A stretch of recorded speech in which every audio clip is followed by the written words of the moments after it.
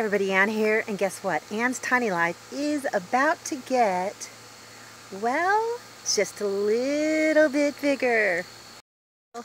I am a landowner, 4.9 acres, and it was a gift from my parents, actually. Well, they just made the down payment. I had to make the payments after it. It doesn't look like much right now. This all has to be cleared. But this is the drive. It does have some gravel on it, and they said that the guy who sells the land will probably come in with, I don't know, bushwhacker or whatever it is, and clear this away and put down some more gravel for me. But my drive isn't too steep. I like to have it dug out a little bit different though.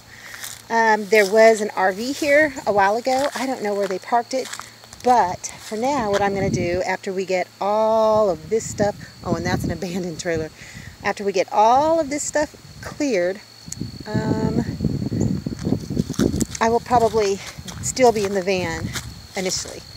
And I know this is hard and it's probably shaking. I'm sorry, I don't have the stuff to make it not shake or whatever. I will probably park the van right here. This is the levelest spot right now. Just a little bit sloped down that way towards the tree and a little bit of the slope this way, but I got to clear all this stuff out. There's some trash over there, some hoses. So my property, I don't know, it's hard to, you can't really see here, but over those trees over there, my property line extends over those trees, and I think it stops at that big tree over there, and it goes all the way down past that tree line there, and I think on the other edge is a stream, and then it stops over here by where, well, there's another person that lives there named Ann, so that's pretty cool. So, and it does have electricity. There is, yeah, there's the power pole right there. So there's electricity out here, but I'm hoping to be able to just stay completely off-grid. An update on the van. It turns out that it was only, it looks like it's just the transmission line. There was a big hole in it by this cooler something, transmission cooler line or whatever. So he's replacing the line, and it's not like $2,000 or $5,000. It looks like it's going to be fixed for $340, and that includes an oil change. So I was lucky enough to have my parents come down. I mean, I couldn't believe it. I actually couldn't believe that they were going to be able to help me do this, because I never would have asked them. I would not have asked them, because that's a lot to ask, you know. I mean, I'm 55 years old and asking parents for money, that's pretty sad, but they were very, very happy to be able to do it, and so the van should be fixed today. I get my girl back. I cannot wait, and I got my land. I've got land, and I'm going to put a tiny house here, just like the ones that Andy and Don have, Andy and CG, excuse me, and his parents as well. In fact, I had considered just buying the one off of Andy's parents, because it's basically the exact one I want. It's not going to be a big one. It's not going to be a huge one. I want it to be the barn style loft, you know, barn style with dual lofts. But of course I have to get a job first, but I'm going to be able to do that now because my van is going to be fixed. But I'm just kind of still holding my breath, because I actually have not got the van yet. So but you know what, it's okay, because even if the van is totally shot, the transmission, I'm going to bring it here, park it here, and find transportation to and from work. I won't be able to do anything like DoorDash or anything like that, but at least I've got a safe place that is my own, and it's only $200 a month. $200 a month, that's it. And it's a beautiful area. I just cannot wait until I can start clearing stuff and working with the land to see how I can get things to grow here. I'm right across the street from CG, Country Girl, right across the street. Well, kind of diagonal a little bit, but we can help each other, you know, do stuff. I can help Andy. I mean, everybody that lives on this street are just some really, I don't know how to explain it. Well, it's easy actually. They are salt of the earth type people, real, true, genuine people. They look after one another.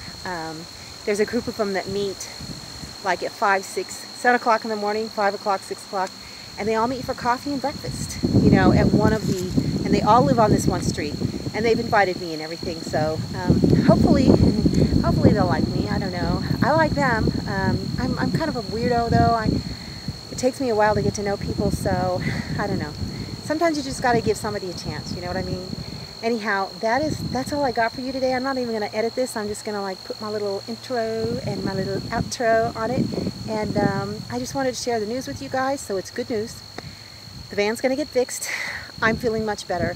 I'm feeling 100% better. I was a little bit worried. You know, I get nervous with the parents coming into town and everything.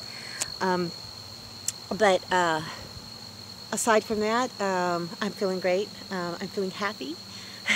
I'm feeling more relaxed. Yeah. Yeah, we had some fun last night. But anyhow, this is it. I get to start building a homestead, and it's totally cool because it wasn't like Anne's tiny van life. It's Anne's tiny life. So it's still going to be a tiny life, really, because my little house is going to be really, really little. Just probably like twice the size of my van, which will seem like a mansion to me, honestly. I'm going to keep the van as long as it keeps running. It's a great van. It's an old van, but I love her. So I will talk to you guys later. Yeah, that's all I got. See ya. Oh, and one more thing I needed to mention is how amazing, how phenomenal both CG, Country Girl, and Andy have been. They've been such a huge support system. They encouraged me when I was starting to kind of, you know, get a little bit nervous about things, but they've just helped me so much, you know, with transportation, getting me around, getting me signed up for this, that, and the other. And you know what? I have a feeling, at least I hope, if they'll have me, that we're going to be friends for a really, really long time. And I do not forget when people help me. I don't forget it. You know, they keep saying, oh, you don't got to do, you don't got to, you know. Yes, I do. Yeah, I have to, because, you know, I don't know what I would have done had they not been the ones that were here, you know, and who have been here for me.